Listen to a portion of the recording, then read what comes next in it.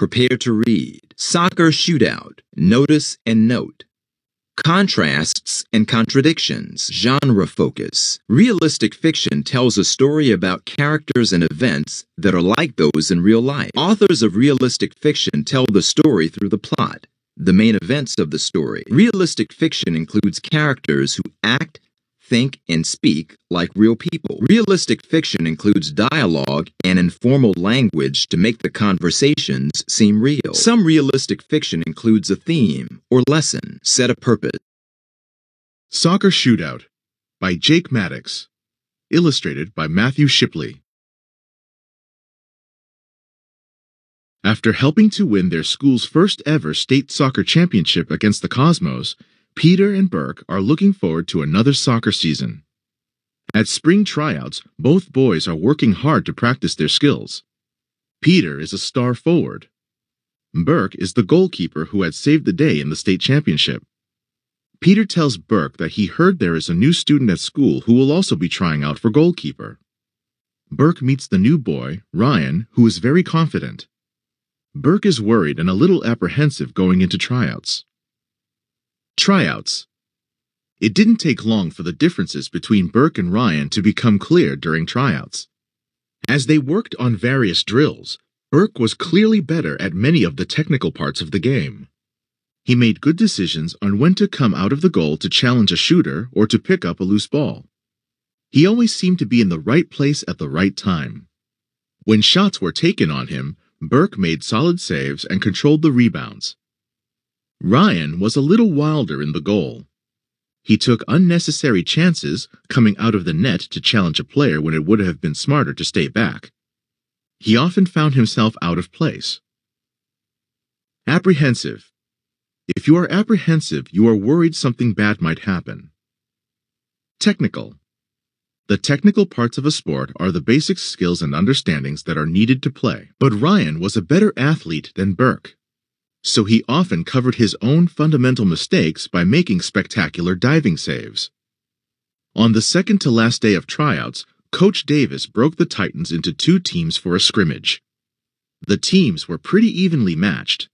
Burke was in one goal, Ryan was in the other. Peter was on Burke's team. Before the scrimmage, Peter ran up to Burke. "Don't worry, buddy," he said. "I'll score on him and then you'll have the keeper job." At first, the scrimmage was going just as the drills had gone. Burke was always in the right place. When any shots were taken at him, Burke was ready, so the saves were pretty easy to make. Ryan was running all over the field. At one point, he charged a forward who had the ball in the corner. That left the whole goal wide open, so the forward lofted a pass toward Peter. Peter met the pass in the penalty area. He controlled the ball with his left foot, then blasted it with his right toward the open net. But Ryan's quickness allowed him to get back to the net. He dove across to his right and deflected Peter's pass toward the right post. Another forward pulled the rebound in on the right side of the net. Again, Ryan charged, and the forward put the ball out front. This time, Peter tried to redirect the ball toward the left post. He didn't aim it perfectly, and Ryan dove back on top of the loose ball. Burke's heart sank. He knew that if the same play had happened to him, neither of those shots would have been taken. He would have stopped the first pass, and the play would have been over. But Ryan's wild style allowed him to make two spectacular-looking saves. Even Coach Davis was clapping and yelling. Neither team scored in the scrimmage.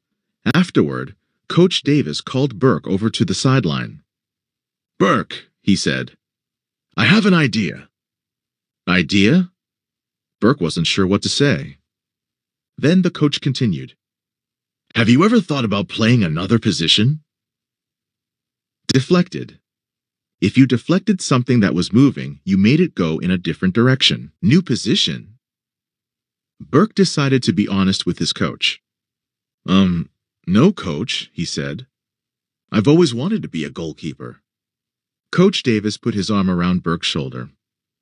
"Well, you have such great footwork, and you're always in the right place at the right time," Coach Davis said. "I think you might make for a great sweeper." The sweeper plays right in front of the keeper. He is often the keeper's most trusted teammate. The sweeper helps protect the goalkeeper and clears away loose balls in front of the net. It was a very important position Burke knew. And since Michael Swenson, the boy who played it last season, had moved, the position was open. Still, Burke wasn't interested in it. "I'd rather play keeper," he said. "I know," Coach Davis said, "but I think I'm going to go with Ryan in goal." Burke was shocked. It had been a long time since he'd cried about anything to do with sports, but he felt like it now. "You'll be the backup keeper," Coach Davis continued, "and you'll still play all the time because you'll be the sweeper." Burke managed to mutter something that sounded like, "Okay," but he was still fighting back tears. As the players left the field, he ran off ahead of the group. He changed clothes quickly and got on his bike for the short ride home. One more day of tryouts remained, but Burke already knew where he stood. On the final day of tryouts, he didn't even bring his goalkeeper gloves to the field. He practiced the entire time with the defenders. During a break, Peter ran up to Burke. "What the heck are you doing?" Peter asked. "Why aren't you fighting for the keeper spot?" "Coach told me yesterday," Burke said. He couldn't bear to look at his friend. He kept his eyes fixed on the ground. "I'm going to be sweeper." "That stinks," Peter said. "At least you'll be on the field all the time with me." Burke smiled a little. Just then, Ryan ran over for a drink of water. He walked right up to the boys. Burke cringed as he prepared for Ryan to gloat. "Hey, Burke," Ryan said. "You're a good keeper. I'm sorry tryouts didn't turn out the way you wanted." Burke was sure Ryan didn't mean what he said. "Yeah," Burke said. "Whatever." "It was a good competition," Ryan said. He held out his hand to Burke. "No hard feelings?" Burke shook Ryan's hand for a quick second. "No hard feelings," he forced out. Ryan trotted away. Competition. If you are in a competition, you are in a contest against another person or team. Let the games begin. After just a few weeks of practice, the Titans were ready to begin their season. It would be a long schedule. There were 24 league games, plus 4 weekend tournaments. "Well, boys, we're ready for another great season," Coach Davis began. "Last year, we won the state tournament. I know some things are different this year, but I think we can do it again. And we have a new opportunity this year. Whoever wins the state title this year will be invited to play in a national tournament." Now the players were pumped. They couldn't wait to get on the field. When the game began, Burke felt strange. Playing as sweeper meant moving around the field a lot and doing things that he wasn't used to doing. Still, he handled the position well, so Ryan didn't have much work at the net. The Titans controlled play for most of the game. Peter scored a goal late in the first half to give the team a 1-0 lead against their opponents, the Storm. Midway through the half, the Storm pushed the ball down into the left corner of the field. Ryan charged out of the net to challenge the forward. That left the net empty. "Ryan!" Burke yelled. "Get back in the goal!" It was too late. A Storm player hit the ball into the middle of the field. Burke couldn't get to it, and the Storm's center forward pounded the ball into the open net. Ryan dived, but couldn't reach the shot. A little help. The Storm and the Titans ended the game in a 1-1 tie. The rest of the Titans' season was a lot like that first game. Ryan made some great saves, but his poor fundamental play cost his team several goals. The Titans were scoring as many goals as they had the year before, but they were giving up a lot more. After that first game, when Ryan didn't seem to like Burke's advice, Burke stopped giving it. He did his best job as sweeper trying to protect Ryan, but he didn't offer Ryan any help in how to play goalkeeper. The Titans were barely able to make the league playoffs. After the last game of the regular season, Coach Davis took Ryan aside for a private talk. Burke couldn't hear what they were saying. When the talk was over, Coach Davis called to Burke. Burke ran up to him. "Burke, I think we need to make a change," Coach Davis said. I'd like to put you back in goal for the playoffs." Burke wasn't sure what to say. "Are you sure?" Burke said. "Ryan's been playing there all year." "It's not working out," Coach Davis said. "If we want to go to nationals, we need you in goal." It was a huge compliment, and Burke knew it. Still, he felt uneasy. Thanks, Coach," he finally said. As the coach walked away, Peter approached. "I heard the great news," he yelled. "That's awesome!" "Yeah, awesome," Burke mumbled. "So why don't I feel better?" That night at home, Burke pulled out his goalkeeper gloves. He tried them on. This time, they felt a little funny. Burke stared at the gloves, and things suddenly became clear. That night, Burke phoned Peter and asked if he could meet at the soccer field. "Trust me," Burke told his friend. "I have an idea. Helping out." Burke walked over to Ryan's house. He rang the doorbell and waited. He wasn't sure how Ryan would react to him coming over. After all, they weren't exactly friends. Ryan came to the door.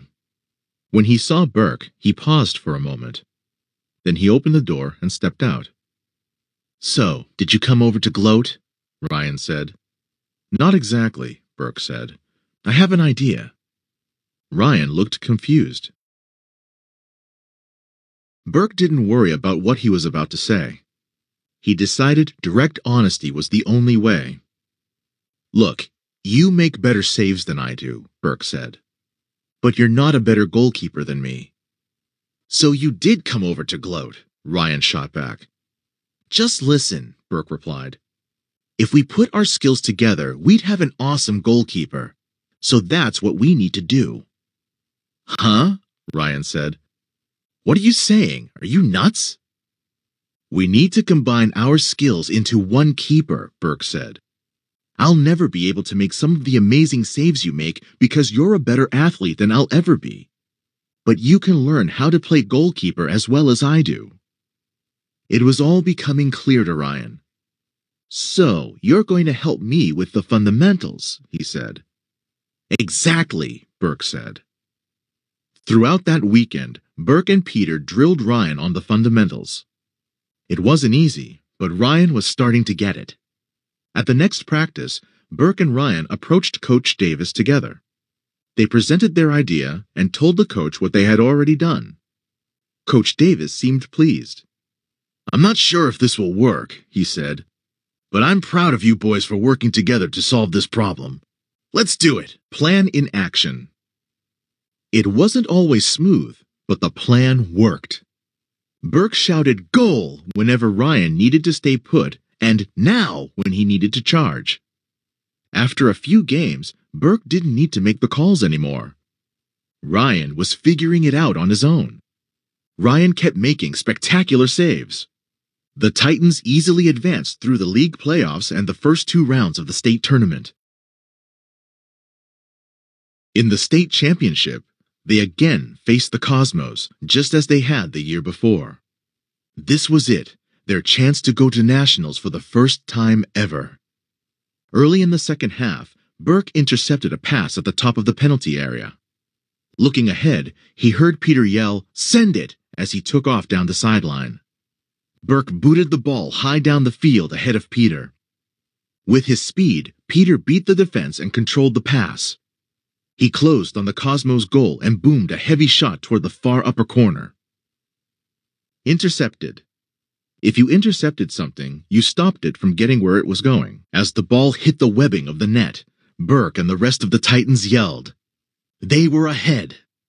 Now they only needed to protect their lead. Against the Cosmos, it wasn't going to be easy. In the final minute, the Cosmos made one last rush up the field. They moved the ball into the corner, and a Titans defender rushed to challenge. Burke moved to cover a player. But with the game on the line, the Cosmos brought more players into the zone. The Titans defenders couldn't cover them all. The Cosmos player kicked the ball toward the front of the goal. Ryan froze. Burke could tell he was trying to decide if he should run out to try to play it or if he should stay in the goal. Ryan stayed put. He saw the ball going toward an unguarded player near the penalty kick dot. Ryan prepared for the shot. He crouched low and kept his hands ready. When the ball bounced off the player's foot, Ryan was ahead of it. His sprawling dive met the ball perfectly, and, instead of knocking it away, Ryan caught it. He clutched it tightly as time expired. Sprawling. If you move in a sprawling way, you spread out your arms and legs. The Titans were champions again. Peter and Burke rushed to their keeper. Ryan still held the ball to his chest. "You did it!" Burke yelled. "You did it!" Ryan looked him in the eye. "No, we did it," Ryan said. Collaborative discussion. Respond to the text. Look back at what you wrote on before you read the text. Discuss your response with a partner. Then work with the group to discuss the questions below. Refer to details in Soccer Shootout and take notes for your responses.